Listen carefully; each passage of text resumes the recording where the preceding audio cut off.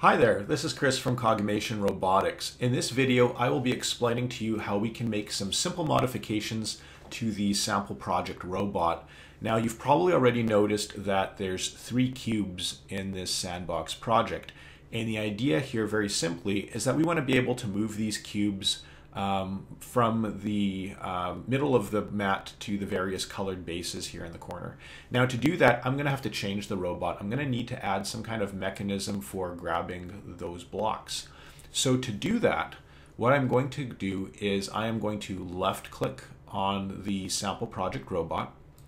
And you can see that when I do that, I get a set of transforms, which is really just a fancy way of saying the 3 arrows that represent my X, Y, and Z 3-dimensional space. The next thing I'm going to do is I am going to click up here on the attachments dialog. Now, this is very important to remember. If I do not select the robot, so I'm going to click off of the sample project robot and back onto one of these cubes as an example, we see that the attachments dialog is grayed out and I can't use it. So I'm going to select the robot. Also worth remembering, if for whatever reason I am not able to get these transforms, chances are I have another tool selected in my toolbar. So as an example, if I come back up to the truck camera button and try and left click on my robot, nothing's going to happen. So I'm going to come up here, choose the Move Selected Object button, left click on my robot to get my transform arrows, and then I'm going to come back up here to the attachments dialog. Now let's just take a look and see what's happening here. In the attachments window, I have on my right hand side my view pane, which is showing me my robot as it currently sits.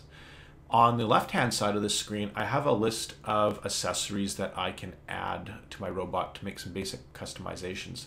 So what I'm going to do is I'm going to click on the lifter attachment, and you can see that I get this green selection highlighting, which is showing me where this is going to sit on the robot. So I'm going to hit add. I could of course add many more attachments. So let's just see, what else I can put here. In some cases with this color sensor, I can play with the positioning of the attachment. Now, here I've clicked on the touch sensor, and you can see that this time around I'm getting red selection highlighting.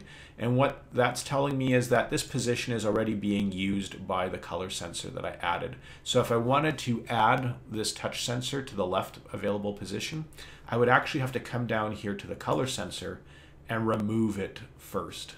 And so if I do that, come back to my touch sensor and hit add, you can see that now I can make that change. I'm going to remove the touch sensor temporarily, and I'm just going to leave my robot so that it's using the lifter on the front. Now, something else that's worth mentioning is at this stage in the game, if I were to close this window or hit the cancel button, I would lose any changes. So to save the changes that I've made to the robot, which in this case is adding the lifter, I'm going to hit OK.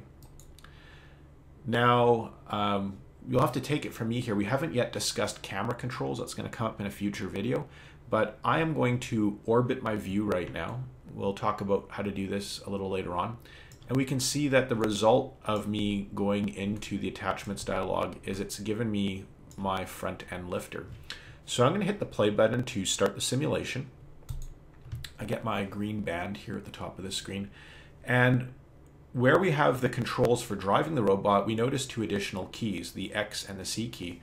And what those 2 keys do is they actually operate this lifter. So you can see as I move between the X and the C key, I can make the lifter go up and down.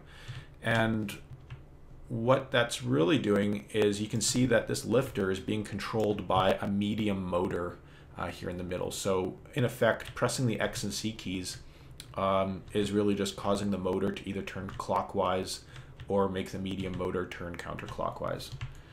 So let's see how good I am at making this robot do what it has to do and grabbing one of these cubes. So we're gonna see, I think that we're gonna have a really awful time trying to lasso any one of these cubes.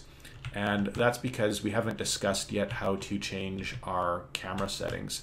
So we'll leave that up to another video where we will discuss camera controls so that we can have an easier time interacting with our environment.